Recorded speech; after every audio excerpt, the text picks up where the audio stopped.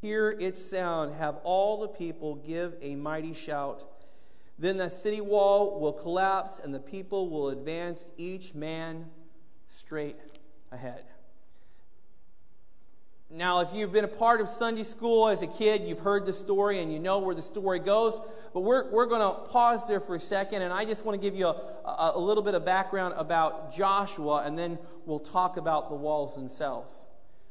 Do you understand Joshua comes out after the greatest leader of God's people ever? I mean, he directly spoke with God. With Moses was a part of the plagues. Moses was a part of the parting of the Red Sea. With Moses, manna fell from heaven and they ate bread in the desert. Quail came, he struck a rock with the staff and water poured from a dry rock. I mean, the things that Moses accomplished through God's power was just awe-inspiring. And throughout those stories, if you know Joshua was there with Moses. He was outside. When Moses went up to get the Ten Commandments, Joshua was not there making the idol. He was actually in the mountainside waiting for Moses to come down. Joshua was faithful. He was a faithful kind of second in command. Even when Aaron was doing all the things Aaron shouldn't have been doing, Joshua was there. Joshua was faithful, but at the same time, he stood in the shadow of a really great and mighty man. Now, if you read in Joshua, there was the parting of the Jordan, but he parts the river. I would love to part a river. I would go to your grandpa's property and part the river and pick up all the fish, but I don't have that ability. But Moses, there, when he stood, the Red Sea parted. Do you understand? Even as big as that was, he still stood in the shadow of a man who was considered great. And the question that was going through his head over and over again was, do I measure up? Do I measure up? Do I measure up to the guy who came before me? And as he looks and he recalls all the things that he participated and saw with Moses, the answer that he inevitably comes back to over and over again is, no, I don't measure up. I'm not Moses. Well, let me talk to you a little bit now about. Let me talk to you a little bit about the walls of Jericho. The walls of Jericho, and just a little bit about the archaeology that took place there at Jericho. It's been excavated numerous times. If you go to current archaeologists, just kind of like when we talked about looking at the Exodus itself, they will tell you that Jericho was not conquered by the Israelites. Most likely it was done by the Egyptians. And why? Well, because it doesn't fit within their timeline. The Israelites wouldn't have been there. However, if you look into the archaeological evidence and you look at the story that we find in Scripture, all of a sudden you find the same thing. The archaeological evidence shows that the wall fell out. Not inside, but out. That was important. We're going to look at some statistics because that allowed the Israelites who could not have otherwise to enter straight into the city. It also shows that there was a massive fire sometime around when those walls fell, because there is a layer of ash of extreme heat. And so even the archaeologists say that the city was conquered in a very short order. They've gone into the city, and they have gone into the homes. And in the homes, almost every home has large jars of grain, and they're full to capacity, meaning that there weren't months of siege going on. The city was conquered in a very short order, just like in our story in Scripture. So it was conquered in a short time. The walls fell out so that whatever nation was going against them was able to enter in. What we also know about the walls is that most of the city-states, when they built their walls in their cities, when they built these things, they built them on hills. And these hills that they built, they built upon gave them the advantage, because any approaching force, you could look down, you were looking down upon them. It was easier for you to fire as opposed for them to fire upon you. It was hard to scale such walls. And so they actually went around the actual hill of Jericho, and there were 2 walls. And the first wall, they took a portion of the hill, and they dug it away, and they built a stone support wall that was 10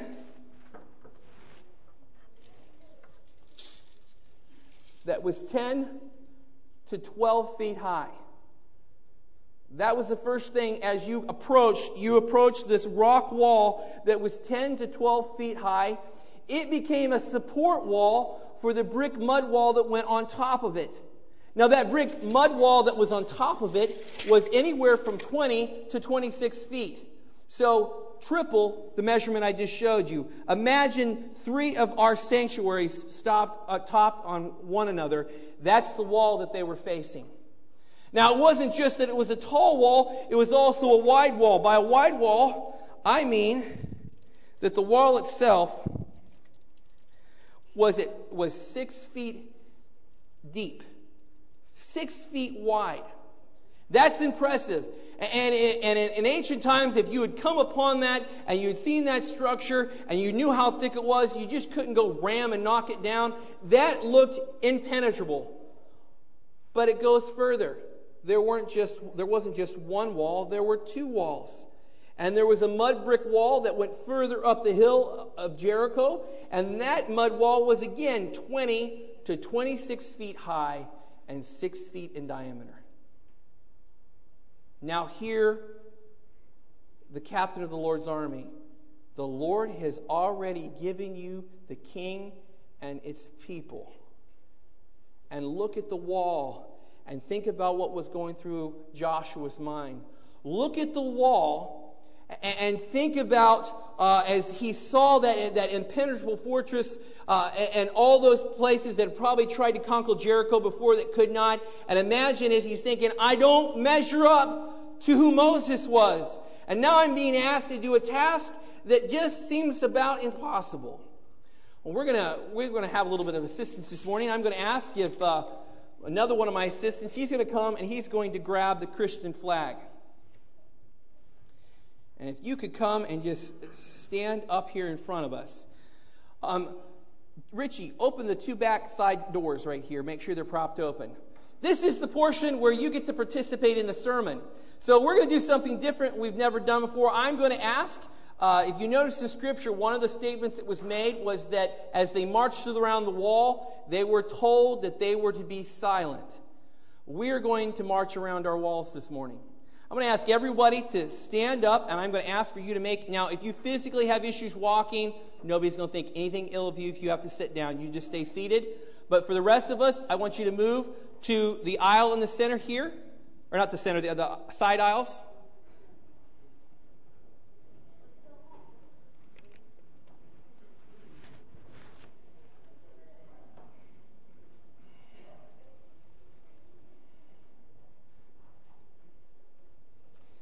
You guys can make your way up here to Gabe right here. You stay right where you're at, Ian. Make your way up here to Gabe. Okay. I'm going to ask for the next 10 to 15 minutes. And kids, you're going to have to make sure moms and dads listen, okay? To be as quiet as possible. And you're going to follow Gabe. And Gabe's going to begin to march around the sanctuary going towards Ian. Are you ready, Gabe? Are we legit? Well, you walk, march. I'm marching. Okay. So as they began to march around the first time, as they're walking around this wall, the first wall, which is not just a 26-foot structure, but is actually closer to 40 feet when you consider the support stone structure that's underneath it. As they're walking around, they're being looked down upon by the soldiers from Jericho, and Jericho soldiers are not being quiet. As they look down, they notice this ragtag group of Israelites, this wannabe nation. And as they look down, they notice that not everybody in that particular group of forces is physically up to par. Few of them are panting and trying to catch their breath, and they're not in shape like they ought to be. Maybe somebody's got a bum leg, and as they march, they kind of drag. And as they're up there, they're looking down, and as they look down, they're commenting, "Who are you to take on Jericho?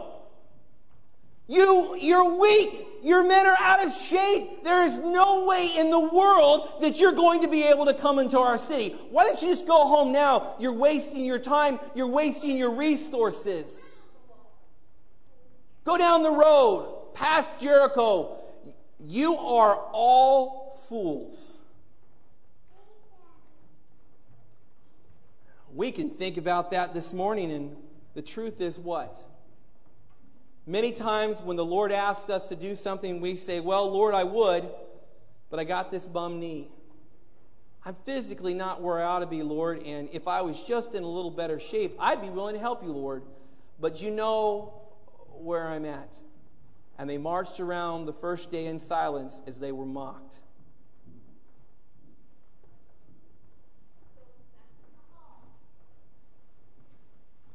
Second day comes.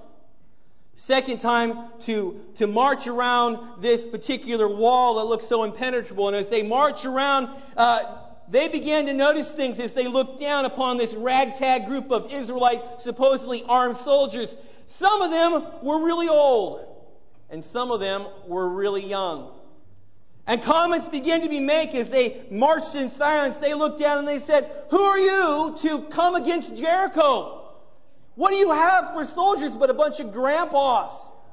Those men are so old, they can barely hold up their shields. In fact, I'm going to guess if you're not careful, a few of them are going to fall dead if you march too long and too hot in this hot sun."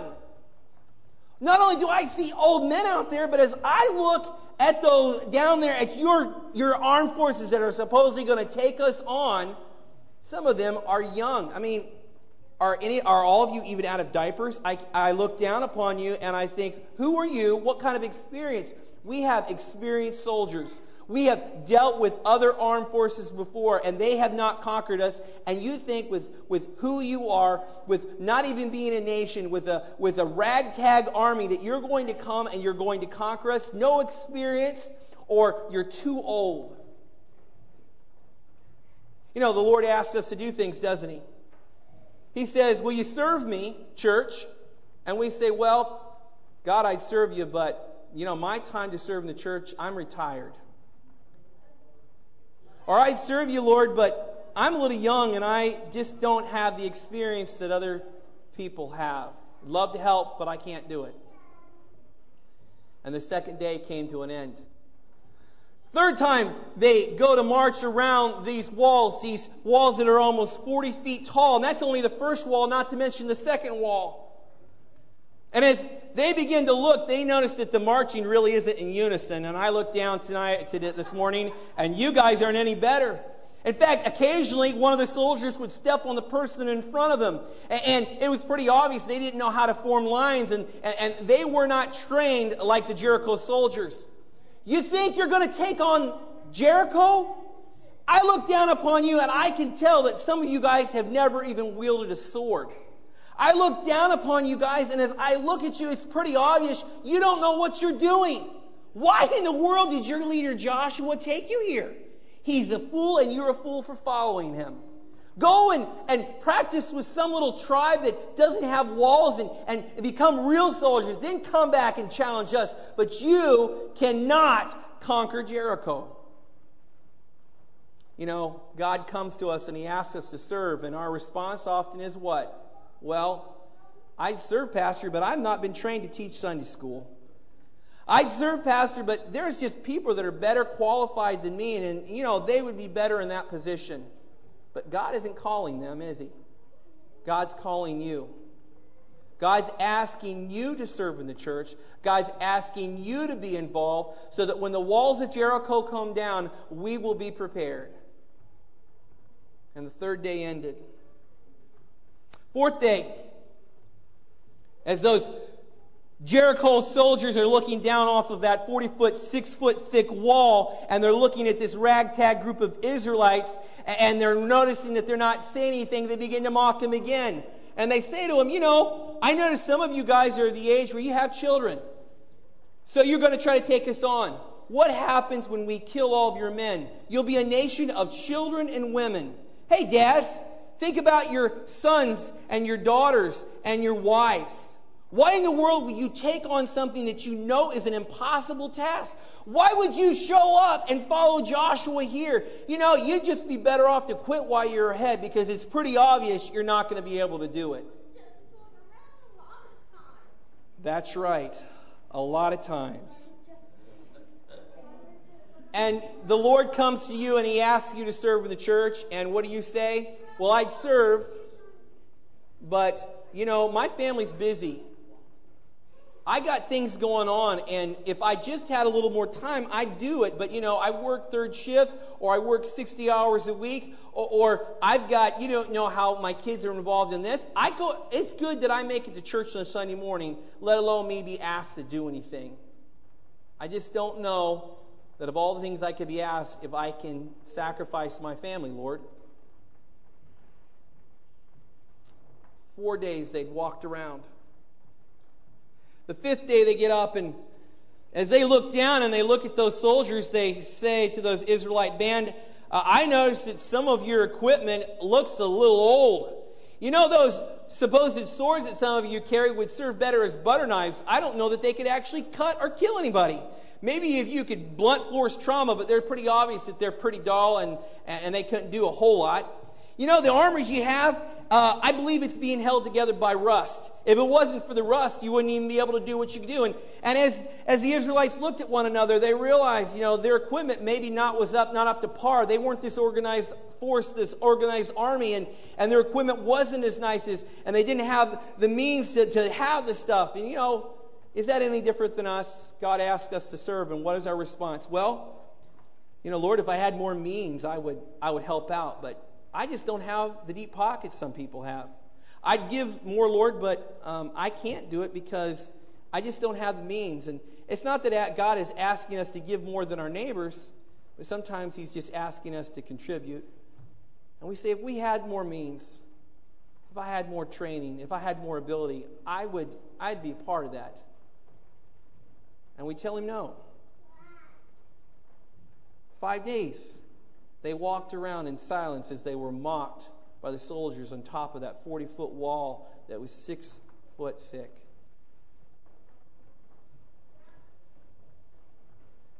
Sixth day comes, and, they realized that it looked like maybe the Israelites were getting a little tired, and they're wondering to themselves, what are these goofy group of people doing?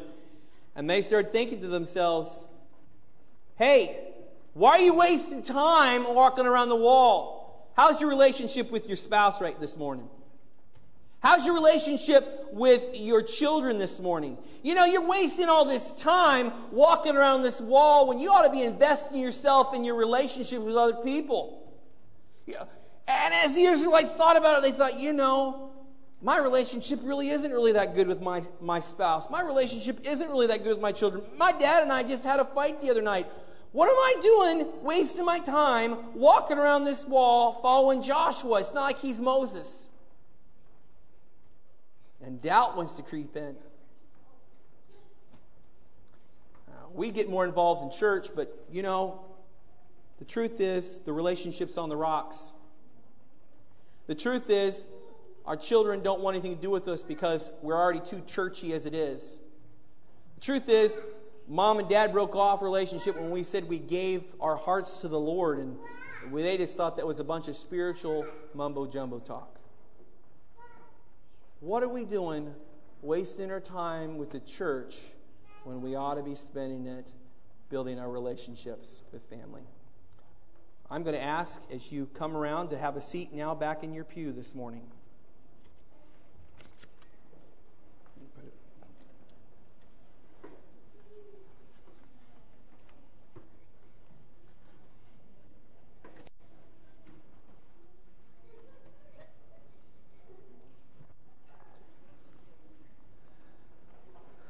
We only walked around 6 times because what happened on the 7th time as they marched around 7 times? What happened? The walls fell down. This morning, my friends, we have Jerichos all around us, don't we? There are Jerichos in our community. We can label them different things. There is the Jericho of the family that is dealing with relational issues, right?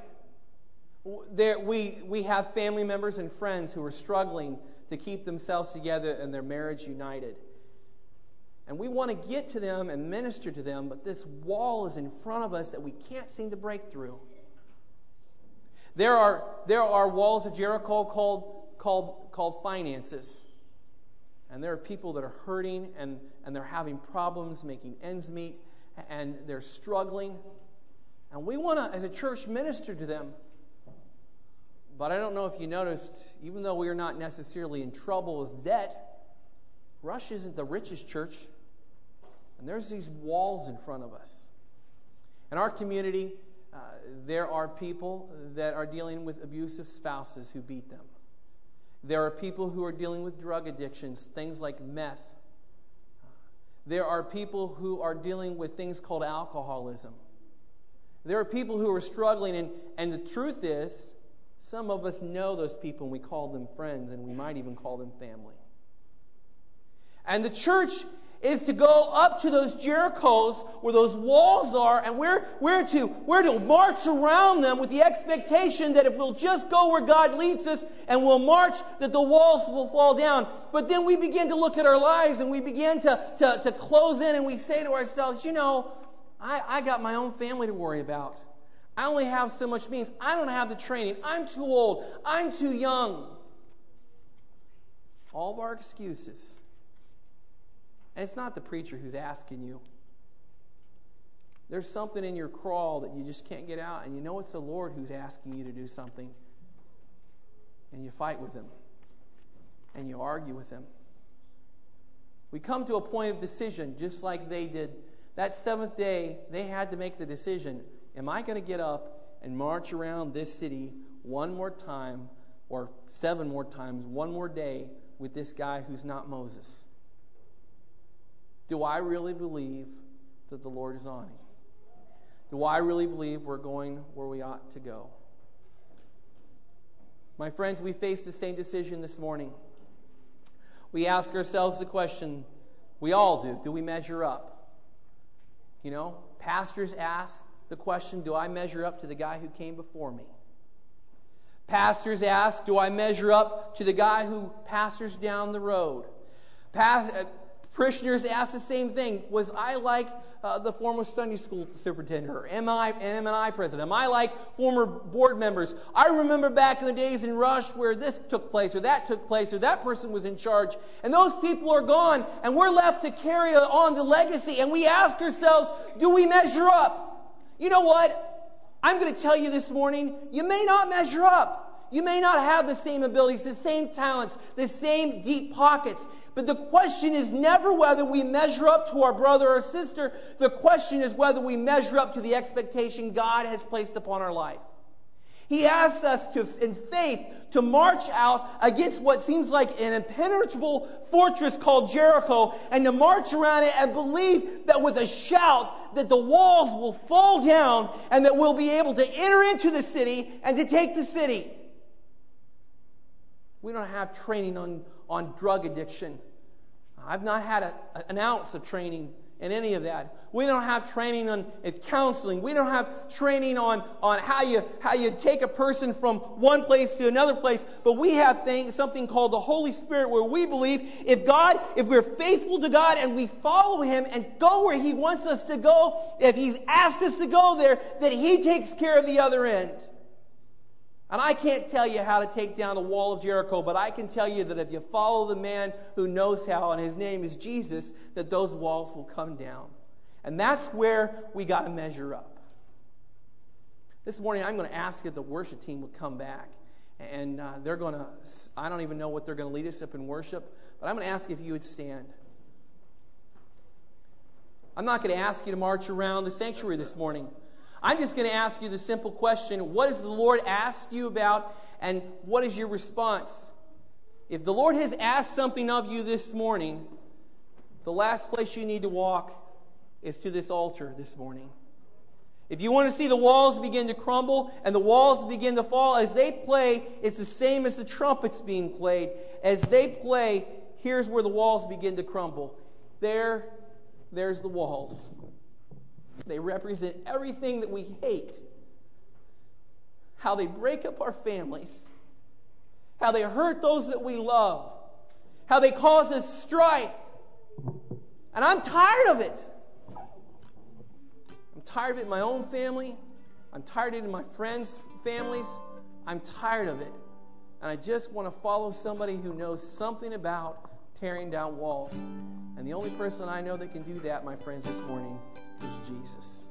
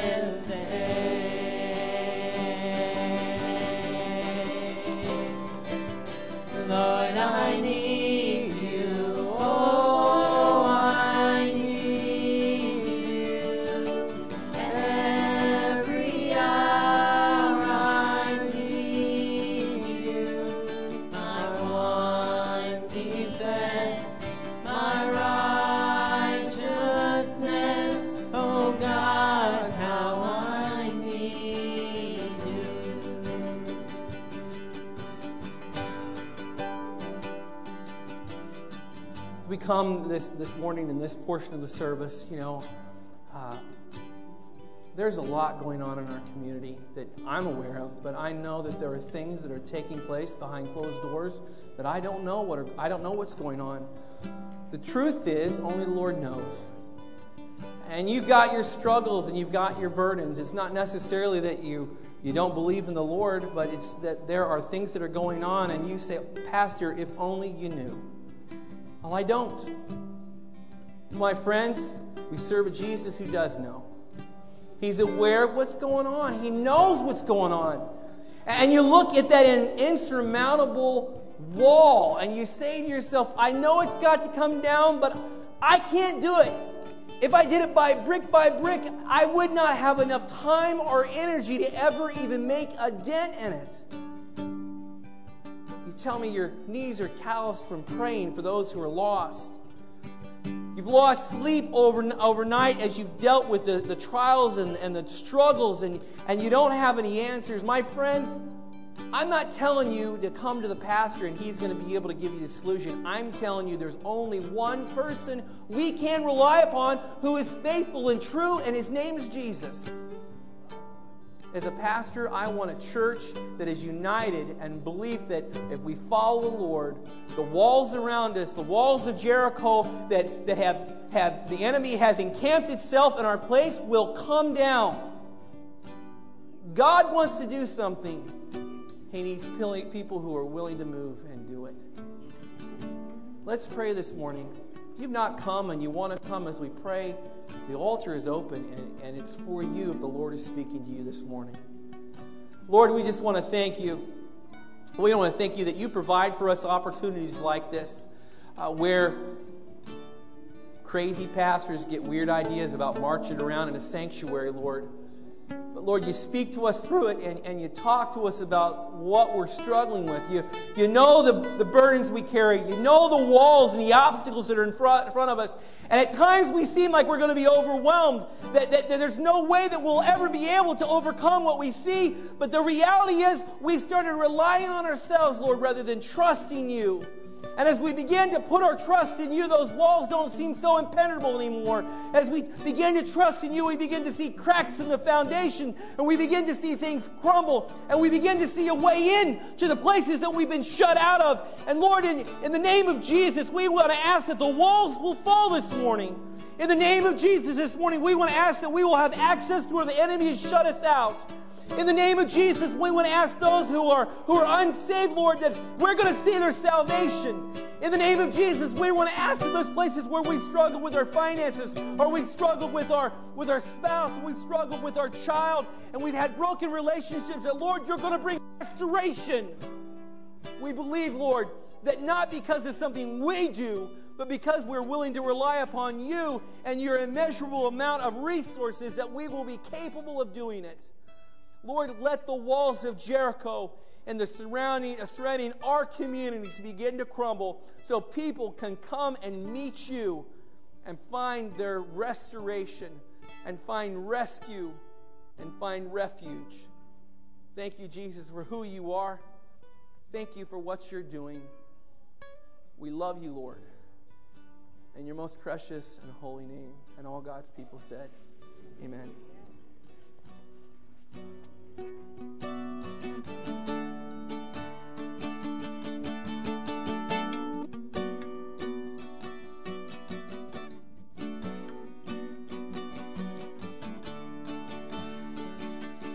Mercy gathered, mended and whole, empty-handed,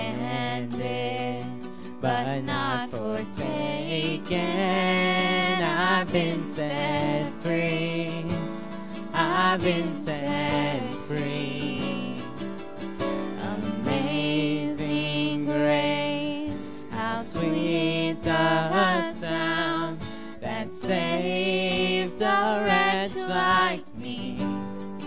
Oh, I once was lost, but now I am found.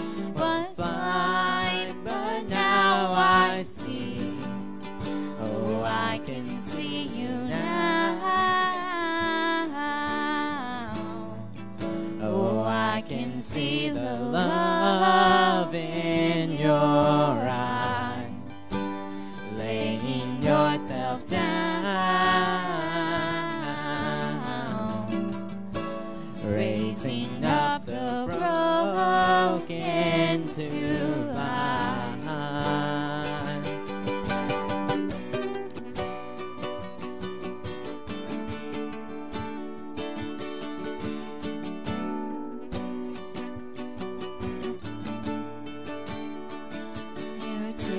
our failure, you take our weakness.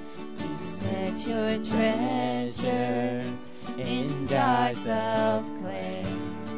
So take this heart, Lord, I'll be your vessel, a world to see your light in me. Amazing grace, how sweet the sound that saved a wretch like me. Oh, I once was lost, but now I am found.